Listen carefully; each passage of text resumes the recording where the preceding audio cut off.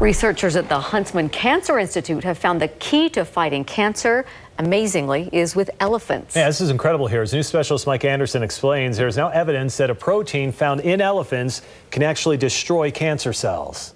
This is a pediatric bone tumor. Inside a petri dish, Dr. Joshua Schiffman shows us how a synthetic elephant protein We've made it in the lab. We've introduced it into these cells. actually attacks human cancer cells, as highlighted by the glowing green. It is remarkable. The lab is just so excited. It comes after years of work at the Huntsman Cancer Institute. Schiffman says the first time he saw this happening. Oh, it was probably one of the most thrilling experiences I've ever had as my career in medicine. Researchers studied the blood of elephants from the Barnum and Bailey Circus and one at Hogle Zoo, all with one idea in mind. Elephants almost never get cancer, and we think the reason why is they have extra copies of this cancer-fighting protein. That protein, called P53, is showing some very exciting potential for Schiffman and his team in a battle that is very personal for him.